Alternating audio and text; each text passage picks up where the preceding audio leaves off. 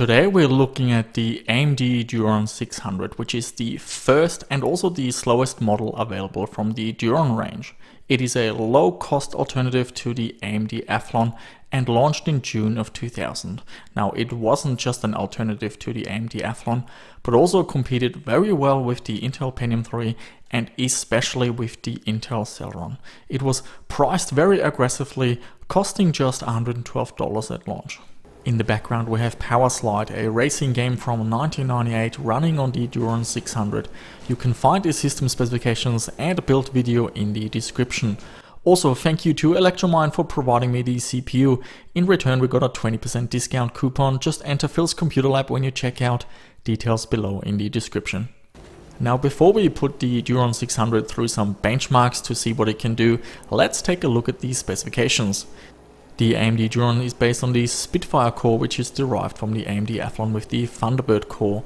It is for socket A or socket 462. It's got a whopping 128 kilobytes of level 1 cache and 64 kilobytes of level 2 cache, which is just a quarter of what the Athlon has, which comes with 256 kilobytes. The level 2 cache design is exclusive, and without going into technical detail, it just means that it is less sensitive to the size of the level 2 cache. The frontside bus is 100 MHz, but it uses double data rate, so 200 MHz effective. There are two versions of the Duron 600 floating around. There's the AST1B with a core voltage of 1.5 and there's the AUT1B with a core voltage of 1.6 volt. Now, the CPU die on the Duron is exposed, so you gotta be extra careful when mounting the CPU cooler. I do recommend that you go with one of those coolers that has a bracket with 3 mounting points. This spreads the load on the CPU socket and can prevent ripping out the center hook. Now, I've spent quite a bit of time with this system. You can check out my recent build video. I'll put a link down to all the related videos down below in the description. I also did a video looking at the issue with the power supplies for socket A, and if you are planning on building a socket A system, you should definitely watch this. The choice of power supply is quite important. So based on this, I made some changes to the initial build. The GeForce 3 Ti 500 turned out to be very power hungry, so I'm now using a Radeon 9600 XT. It draws around 20 watts less than the GeForce, and it also supports DirectX 9, which could come in handy at some point in the future. Now, reviewing a CPU always needs something to compare to. This is the first socket A processor we are reviewing on this channel. So as comparison, we have a new socket 370 system with the Gigabyte 6VT-Xe motherboard and the VIA Apollo Pro 133T chipset. Do keep in mind that with these comparisons, we're not really comparing the CPU, so it's a little bit unfair. We're always comparing the system, so keep that in mind. The socket A system, for example, is quite modern with DDR memory, and the Pentium III is a little bit older. However, it's not our fault that Intel ditched the Pentium III so quickly for the Pentium IV. Now, there are some exotic motherboards that have DDR memory on the Pentium III, but they're really rare and super expensive. So the parts we're using in this video is the Expa K7V600 motherboard with the VIA KT600 chipset, Duron 600 processor and 2 GB of memory. For Intel, we've got the Gigabyte 6VT-Xe with a Pentium III 600 and a gigabyte of SDR memory. Now, I didn't actually have a Pentium III 600, so I just used the 800 MHz model with the 133 MHz frontside bus, and I just downclocked the frontside bus and it runs at 600. Now, the other components we're using is a G-Cube ATI Radeon 9600 XT.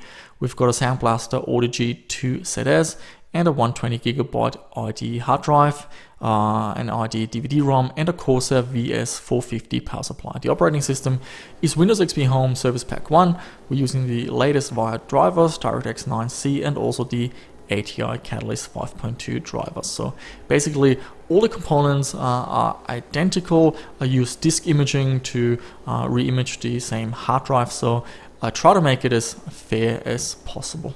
So I think it's time to look at some benchmarks. First up, we've got 3D Mark 2000, and we can see that the Duron 600 is just a tiny bit behind the Pentium III. In 3D Mark 2001, the Duron is actually faster, 5,109 points, and beating the Pentium III. In Expendable, there's very little difference, 52 versus 50 FPS, so that game is extremely playable. In Draken, also very similar performance. The Duron edges out 1 FPS faster than the Pentium III. Let's have a look at some OpenGL benchmarks. Here we've got Quake 3, and the Duron appears to be a lot faster. However, the Quake 3 benchmark and also the Series Sam benchmark, the VIA chipset motherboard that I'm using, performs a little bit on the weak side, and that's something I will look at in some future videos, looking at the socket 370. In MDK2, 77 versus 75, so that's also very playable. And in Series Sam, 36 FPS versus 30, but once again, this is a bit of a weakness of the motherboard or chipset that I was using for the Intel platform. Now, power draw is the interesting thing, and if you are planning on building a socket A machine, definitely check out the video I did on can your power supply handle the socket A. So under idle, the Intel platform 44 watts, the AMD platform 68, and under load 76 watts for the Intel system and 94 for the AMD, so quite a lot more. Now, the maximum power draw, basically my power meter has a reset button, and then it starts looking for the maximum power draw. And I found the 3D Mark 2001 nature test to be the most demanding one. So that's basically the maximum power draw you see when running the nature test of 3D Mark 2001. So to summarize it, the Duron 600 is extremely competitive. Using a modern KT600 chipset board with DDR memory certainly helps to get the most out of this processor. The Duron 600 competes very well with the Pentium III 600, and socket A motherboards shouldn't be hard to find. They are easy to work with, support USB 2.0, have fast IDE storage controllers, and other features that can make your retro life a little bit easier. Power consumption is the main concern, but hopefully the video I produced recently will help with this, and I will definitely revisit this topic in the future. On a personal note, this video took me ages to complete, not so much because of the socket A stuff, that was all working fine. However, I spent more time on the socket 370 stuff. I worked with a lot of motherboards, and mostly because the video card wouldn't fit into my slot 1 system, the AGP keying, it doesn't, you can't insert it. So I was scrambling and putting something together for the socket 370, and there will be a ton of videos around that platform. At least I've got some good experience under my belt now, and I kind of got a good idea how the chipsets compare and where the strengths and the weaknesses are of the different chipsets. So at the moment we also have very few CPU results, but as we go into the future and I'm gonna make more videos, a clearer picture will emerge, and I will definitely check out various other topics to do with the socket A and socket 370 platform. Now, that's it for this video, guys. If you enjoyed it and want to see more videos like it, please subscribe to my channel to get regular updates, share it with your friends, and like or dislike. Now, check out the video links in the description for related content, and comment down below what topics are you interested in with the socket A and socket 370 builds. Thanks for watching, and I'll see you soon with another video.